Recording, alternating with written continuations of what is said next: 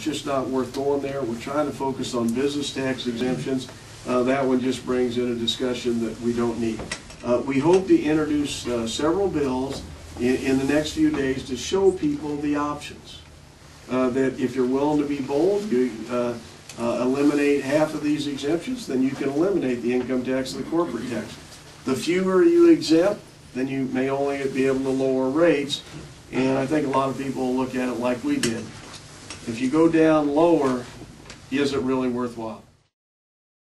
I've also challenged our university, the state colleges, and all of higher education. What can you do to run more efficiently, just like every business in the state?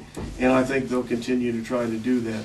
But I don't think I can make any guarantees about the future. But I know this, and I think I saw Dr. Chip just walk in, talk to the president of the University of Nebraska, talk to the president of our community colleges and our state colleges. They want to make sure they have an affordable education for our students. Other questions? What about this pipeline? Well, I can tell you where we're at on the pipeline.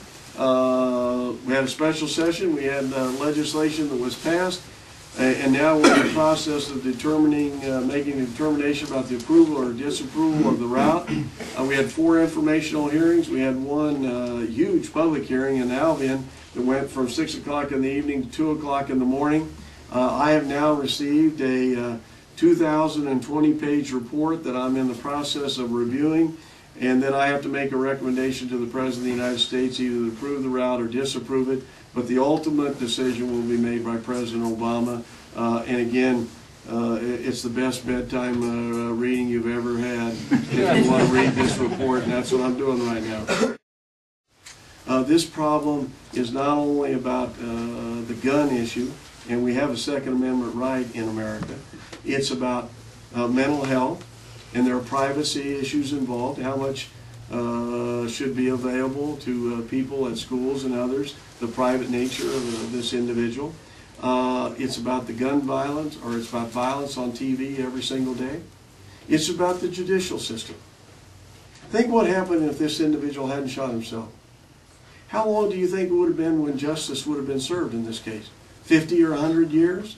So I think all of those issues need to be discussed.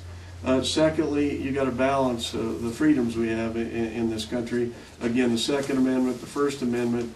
The other thing that I would say, would tell you, it's about the safety of those children.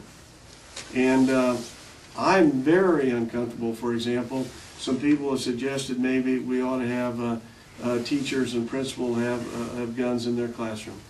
Let me tell you what's going to happen if we do that. There'll be a day when that gun isn't locked up and some 3rd or 4th grader is going to get a hold of it, and you know what's going to happen next. Do you support the President's use of executive action? First of all, I don't know what he's going to do. Secondly, I would be very, very careful there.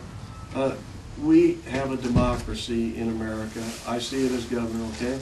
Normally the legislature and the citizens are not going to like it if I take executive action without involving everyone else. I think the same thing is probably true at the federal level. So we need to be careful there. We've got to have a conversation, but the Congress has got to be involved in this one.